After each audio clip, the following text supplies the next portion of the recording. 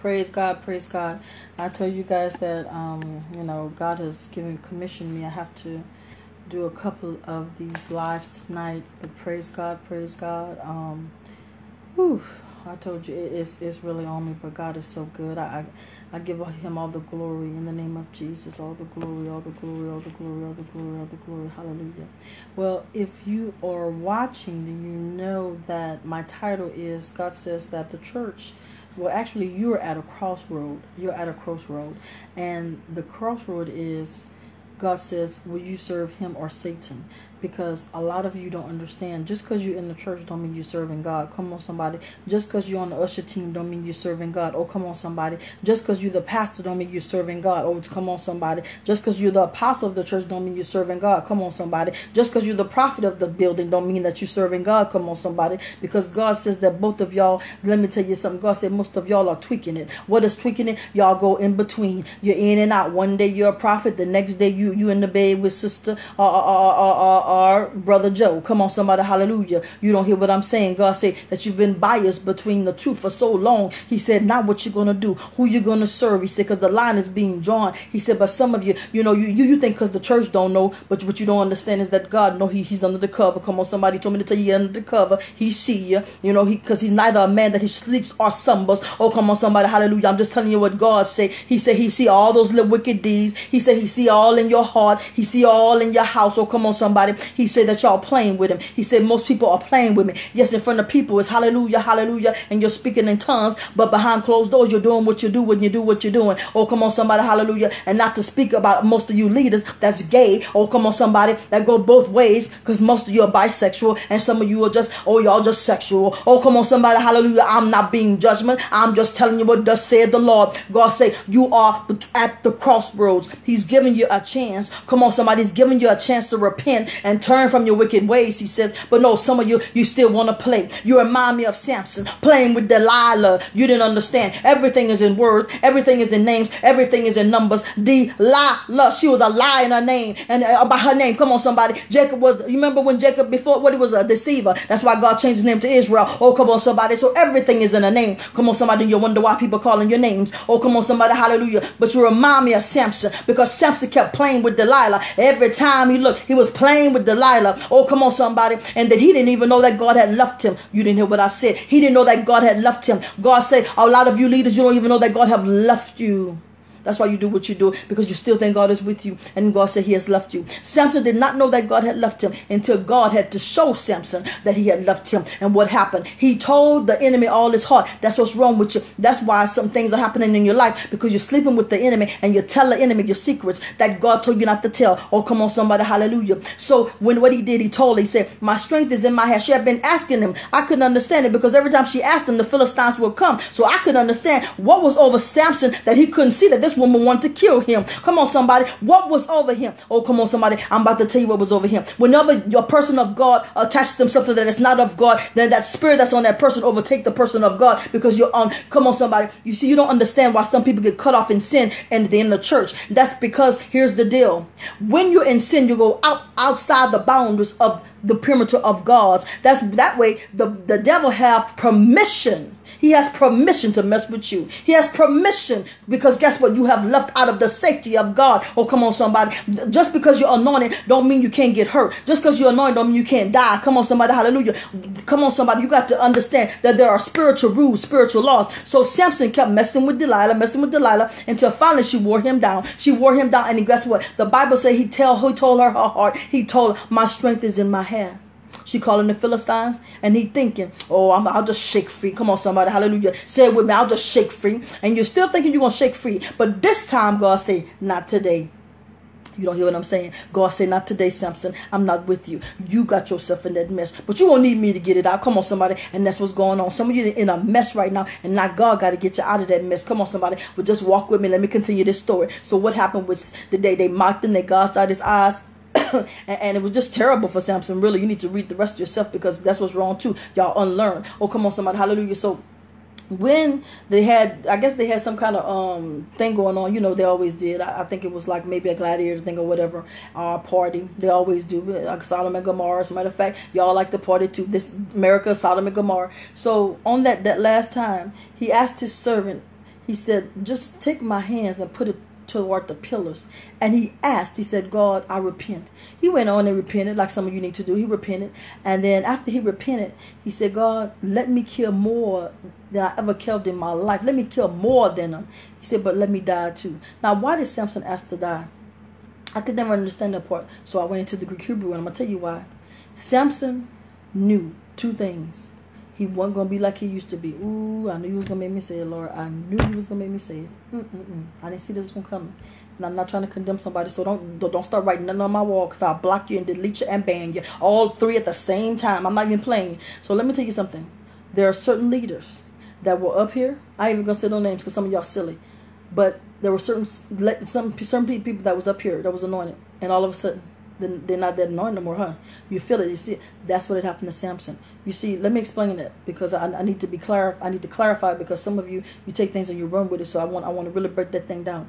When you have a heavy anointing over your life, that's why I go through. They will send people. The devil will send people. That's the ultimate one that's doing it, to steal, kill, and destroy. How can I get to them? How can I taint them? How can I make them lose their anointing? How can I? Because then there'll be no good for the kingdom of God. You don't understand. This is what he says about you. If you don't believe me, he asked Job. He said, have you considered my... And then sometimes God will put you in there, because God say, have you considered my servant Job? Oh, you don't hear what I'm saying. So there's always a testing. And that's what people don't understand. You're always being tested, people. Come on, somebody pass the test. And so here's the thing. So they go and they fail the test.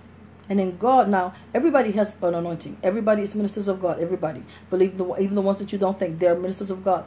But there are some people that have a heavy anointing. Come on, somebody. Hallelujah. Y'all don't hear what I'm saying. So when they come with a heavy anointing and they have not followed the instructions of God, because just because you have to have anointing don't mean you can't lose it. You have to stay communing with God. You have to stay doing the things that God do. What happens is they get so prompted, come on somebody, and that's what's happening. They get so prideful, they think they doing it. And so God say, you know what, I'm gonna give them over to the reprobate mind. And that's how most leaders lose their anointing, because they keep flying high and they keep forgetting, wait a minute, I didn't put myself up here. Come on somebody, hallelujah. As you go high, you got to stay connected to God, because the enemy is always looking for ways to bring you down. Now, I'm telling you the truth. Come on, somebody up in here. Always. I mean, he ain't going to never stop. Come on, somebody. That's just what we in. We are in a spiritual war. But let me go ahead and finish telling you. So what happened with Samson is he thought, well, God is going to always be with me.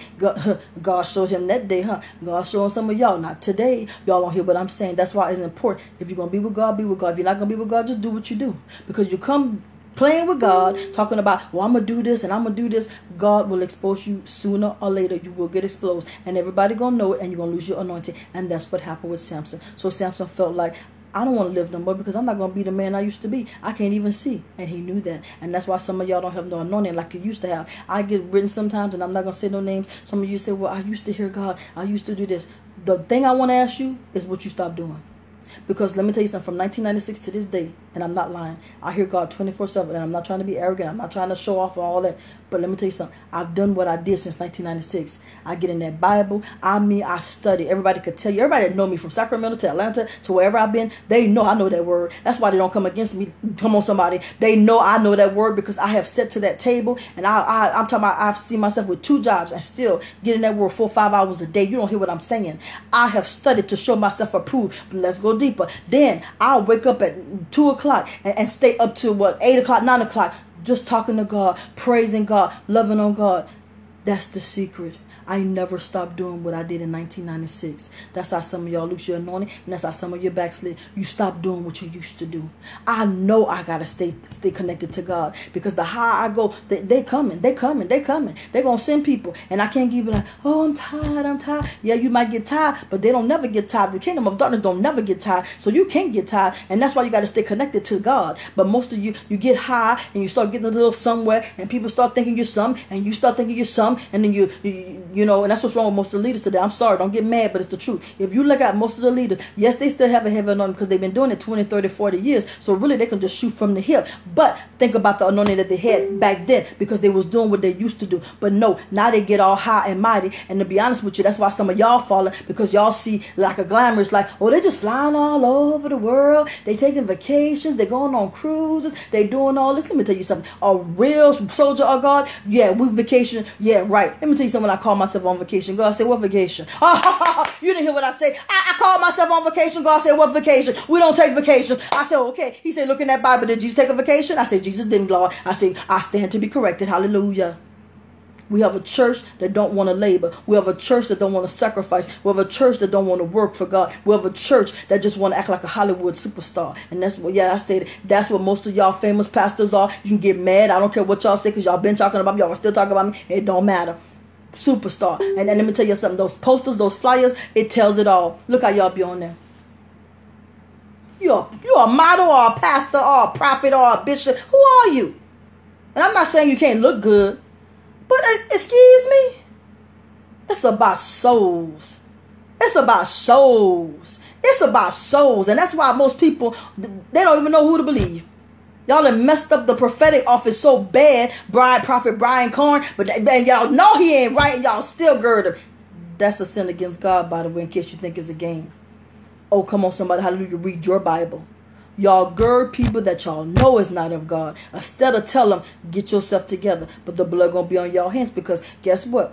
Anytime you gird people that you know is doing wrong, you are just as guilty. And if you don't believe that, read your Bible.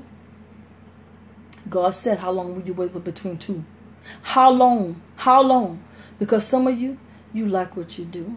Oh, yes, you do. You know what I'm saying. You like what you do. Oh, come on, somebody. But on that day, what you going to do? Let me pose a question. If God came tonight, what would you do? Or would you start making up excuse? Well, you know, God, I was going to. Or you know, God, it's not my fault. It's brother so-and-so. Well, the pastor wouldn't let me. Y'all don't hear what I'm saying. So much is going on. It's too much. Don't you know the enemy have came in and just ripped up the church? Y'all can't see that? Y'all cannot see that? The prosperity message did it. And then not everybody want to be prosperous. And I'm not saying God don't want you to have nothing. But if it take you away from God, then it ain't God. Oh, come on, somebody. Hallelujah. And God did not assign you to fly all over the world. And I'm going to say something and y'all going to catch the hint. Then you have some of the famous ones. Prophets. Or they write books about being prophet. Oh, yeah. Y'all going to catch it. I know you're going to catch it. Catch it. Please catch it. I'm wondering one thing. How is it that you're so powerful and you go around all the world activating people? But ain't nobody got no power. Did I do that? Yeah, I did. How is it? I'm not hating. I just don't see. I just want to know. How is it that you activating people all over the world, but ain't nobody got no power to cast out demons? Who you activating? What you activating? Oh, yes, I'm on one, huh? And I'm just being real. I don't hate nobody. I love everybody, but I'm real with it. I don't come with that little chucking and jive and stuff. I don't do all that. Is it God or it's not God? Period in the story. White or gray? Black or white? What's up?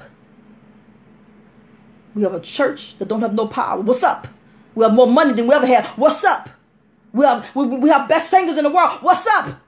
How come people not getting healed and delivered then? Hello, something wrong? Because it's tainted, God says. It's tainted worship. It's tainted worship. And y'all still got them gays. Yes, I'm saying it. I love everybody, but y'all still got the gays singing worship and polluting the air. Don't you know when you are in sin? When you are in sin, everything that speaks out of you is a spirit. So if you're lusting, that means everybody. If you're playing pornography or if you're smoking, don't you get the drift. Just tainting everybody. And then you wonder why you got a house full of mess. Pastor, preacher, apostle, bishop. Because you a mess. The anointing comes from the head up. Head down. I'm sorry. I'm just a messenger. And I ain't worried about if you believe me. That's not my job. My job is just to deliver the message. And his job is to do the rest. How you doing? Like I said, God say, who are you serving? So I'm done. I just stick to the script. I love you guys. I love you enough to tell you the truth. Because somebody told me the truth. And it's constructive criticism. Y'all love God so much. How can you love God but don't want to obey him? He said, those that love me keep my commandments. Wait a minute. Is that scripture, DEANNA? Yes, it is. Those that love me will keep my commandments. So somebody lying. Who lying? Who lying? Because it ain't God. Alrighty, then I think I have delivered this message that God said. And yes, get ready because I got 2 more. I'm not, nobody playing. People dying. spiritually and physically, and God is not pleased. Whew. So I love you guys. God bless you. It's always love at the end. I'm not trying to bash nobody, hate nobody. Just telling you the truth. Telling you the truth before God. Hallelujah. So God bless you. I love you all. Roll out, soldiers.